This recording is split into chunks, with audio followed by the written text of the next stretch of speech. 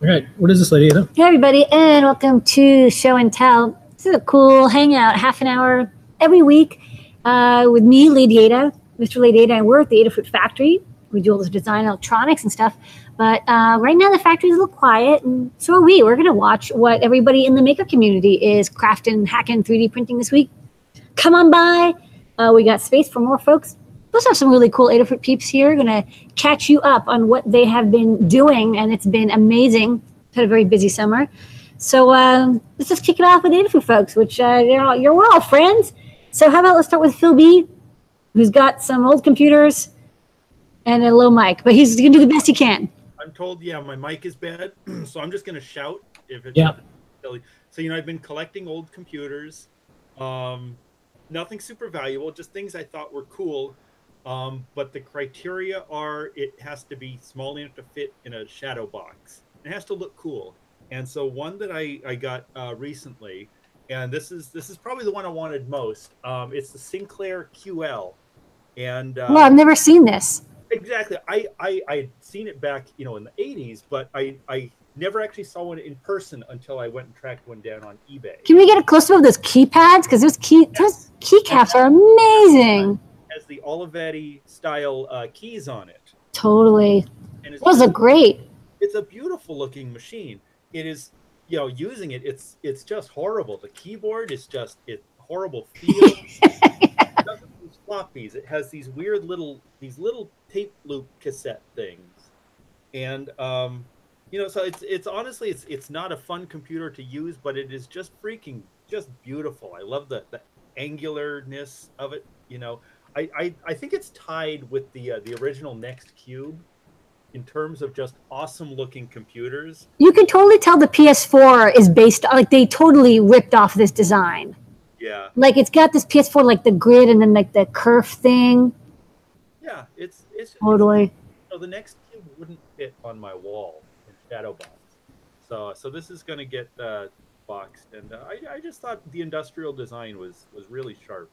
Yeah, that's cool. That's a way more beautiful computer than. It looks like it was designed too well for the 80s. It almost doesn't belong. Well, also it was kind of the end of that. It used to be computers had the bread box format where everything was in the keyboard, and after this kind of everything went to the they were starting to be desktop boxes. And yeah. Have this everything in the keyboard. Anyway, that's in my collection. I also wanted to mention this Friday I'm going to be part of a panel at Worldcon, the World Science Fiction Convention in San Jose. It is a panel with 4 people about lighting up costumes. So I'll be one of the folks there if anyone happens to be around and wants to light up costumes. We'll be talking about that. Okay. Epic. Looking forward to the tweets. All right. Okay. Next up, Pedro. Hey guys. So no show today. No, I was sick, but it's okay. We're resting up for our 200th episode, and this week we released a super easy project for the Cricket. It is a LEGO compatible little enclosure for the battery component that we use for the Cricket. So it just houses the 3 AA batteries inside, and of course, compatible with a lot of LEGO stuff. We have all dressed it up with whatever other LEGO projects that we worked in, inspired by the really cool projects that JP has been working on. Lamar was like, hey, why don't we make a LEGO compatible box for that? So super easy, prints in multiple parts, no supports needed. All of the files, the step files, the Fusion 360 files available on our GitHub, as well as Learn Guide for that. I have a nice little video also. And we'll talk a little bit more about it next week on our show. Yeah, we've got a bunch of, behind the scenes, we've got a bunch of designs for LEGO compatibility with these motors and robot parts. I think it's a good mix. I think LEGO is best for the gears and the axles and the construction. But then when you actually want to program and automate stuff, I love CircuitPython and MakeCode. Yes. So this is a good mix, and I like having all these little LEGO compatible things. It also means you don't have to worry about gluing stuff. You just get one of those large sheets and you just stack all your pieces on. Exactly, and why make it like a Lego-like system where you can just use Lego? Exactly, and then Dole is working on some really cool Lego compatible cases for CPX too, so it should work perfectly with that. Yes, good stuff coming soon. Yes. All right, next up, JP, what are you making in your workshop? Right. So what I'm making is a beam of operation. This is the prototype one, but I'm going to be showing you in a second the next version, which is the one I'll work on the show tomorrow. So it uses a Circuit Playground Express and capacitive touch. So when you place little pieces inside that you need to extract to get Adabot healthy again, you have to do so carefully, because if you get too close to the edges there and touch the copper tape, you're going to trigger the buzzer. So it's a pretty simple construction. It's short alligator clips going to these little bits of copper tape. And I'm actually spent some time today making a nice little printable file that people will be able to use to make their own version. So this is just glued to one of our AdaBox standard boxes here. And you'll be able to print out or 3D print, if you want, the little pieces that are going to go inside, wrenches and batteries and LEDs and things. And this was partly inspired by a project that they did for a maker camp over at Make Magazine using the Makey bot and a Makey. That's the word make a whole lot of times. Makey is a pretty cool way to do it, but we thought doing this with Circuit Playground Express would give you a chance to have a standalone one that doesn't plug into a computer. And you can do some interesting things with coloring lights, or maybe make a game out of how many times you can touch it before you have to move on to another player. So that is tomorrow's project for the workshop, and the guide will be coming out on Friday. All right, awesome. I think people are super excited to relive their childhoods. Everyone played, well, at least around my age, everyone played that old Operation game. With It's my turn to operate. I think I have to go watch the 80s commercial. I'm sure it didn't age very well. Go look up the funny bone. That was like the only one that like anyone like, the funny bone. Like, what is that? Like I think the Charlie horse or something. Wishbone. All right, well we'll play that again. We'll get to remake our childhood favorites. All right, thanks. And people watching, don't forget, JP's gonna show that off on his show tomorrow on Thursday if you want more. Next up, Erin. Erin, what are you crafting? It's the middle of August, and so that means it's officially Halloween, I think. Yes. So, I've been getting started on a bunch of Halloween projects. The one that I'm working on right now is this beautiful LED mask project. So it's got a lot of different layers of vinyl, I suppose, and then it also has a one-way mirror inside, which is how it looks so cool with the neopixels just around the edge. It makes the whole thing just glow, and it's absolutely gorgeous. It's making me really happy. I'm doing a bunch of different versions of them. I've got a dragon, which is a lot of fun, and I just did a bunny rabbit one too, just because a friend of mine requested that. So the bunny is really cute. The full glowing effect is really interesting. It's really hard to get that with diffused plastic. So I think it's interesting. You ended up using one-way mirror, which like I don't think anyone's ever thought of using for this purpose, but it looks amazing. It does. I'm really pleased with how it's turning out, and it just diffuses really well. She's taking this one to Burning Man, which is coming up next week. I think all my friends are getting ready, so I'm doing that one, and then I'm going to do like a Little Mermaid crown one as well. So I've got a couple of other designs, and then of course for Halloween, I'm coming up with a skull. Yay! So hopefully I'll be able to use the brand new Halloween board in this, and that one has a little TFT screen on it, so I'll be able to maybe add a third eye in the middle right here, or something that just. Yeah, that'll be cool. It'll be the spooky third eye.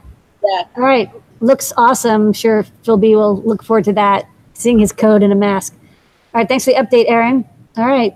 Collin. Ladyada. Hey, what's up, Collin? Water on the knee, $1,000 fee. That's all I remember. Operation. There's a lag here. Right now, I am working on making a video about Adafruit IO, and I was exploring some of the different guides we've got there, and I decided to make a little demo example. And you may be familiar with the concept of the physical gauge.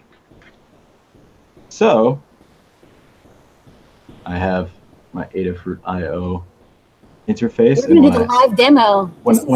Live demo, right? Yeah. When I adjust the slider, which you probably can't see. This is the Internet of Things I've heard so much about. It's up and coming. You're going to hear more, but you can't do this. But you just trust me that when I touch my interface, it moved. We saw it. I don't have the overhead active right now. The meter of how much Internet of Thing is happening. All right, so this will That's be pretty good That's speed. fast, yeah. What are you running that on? Is that a Feather? That is a Feather HUZZAH. Yes. Straight Classic. and simple. And just a little micro servo. Yeah. On the back piece of paper. That's all. Something simple. Well, people really like the Learn video that you did, so this Adafruit IO video is going to be amazing. More stuff. Better. Yeah. A little physicality in there. Demonstration. Other than that, I'm keeping cool. Hope you guys are too. All right, cool. Phil, do you want me to? I can show off some coming soon. You can do, yeah, you can do it coming soon. Let me see. Why if I not? Can, let me see if I we can can. get the camera over to it. If not, that you want to show the overhead. Yeah.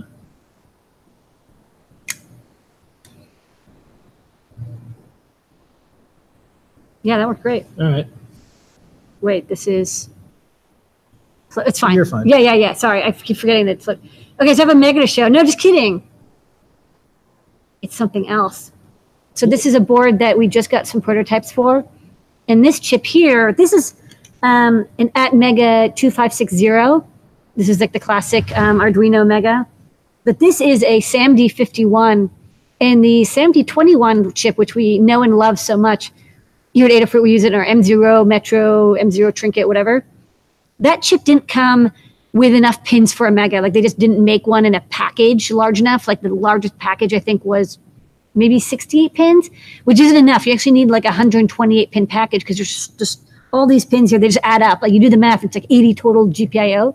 But the SAMD51, there's a version with 128 pins, which is what we needed. Even the 100-pin version didn't have enough pins for us because we just have so much stuff going on here. We've got the standard GPIO, power, and then we even added a little SD card slot. It's a flip-up top, so you can flip up and insert an SD card. And then the QSPI flash, debug. So this is the first prototype. You can see Dean worked on this, and it's an epic route to get all the pins everywhere. But it should be Mega compatible. And it's going to be pretty sweet. Running CircuitPython will be really fast. Arduino will be really fast. 128 megahertz, 1 megabyte of flash. And then I'll stick an extra large SPI flash here, maybe like 16 megabytes. So this will be something people have been asking for. And so this is a coming soon. Yeah, we'll show this on Ask an Engineer as well. Yeah, it's not out yet, but well, I want to have more time to talk about it here because I'm really getting to show it off. But this is green prototype. And then Phil B is going to do the silk screen for it. So this is what it looks like before the Phil B treatment. Paint Your Dragon does epic silk screens for us. So anytime you're like, wow, that board looks really good, it's probably because Phil B did it. And that's my, it's not out yet, show and tell. All right. That was cool. Cool. You know, people have been asking for it every week. Okay, well, that's it. All right, thanks, everybody. Yeah, we'll see everybody next week, 7:30 p.m. Eastern Standard Time. Ask an Engineer starts in just a few minutes. Bye. Bye, everybody.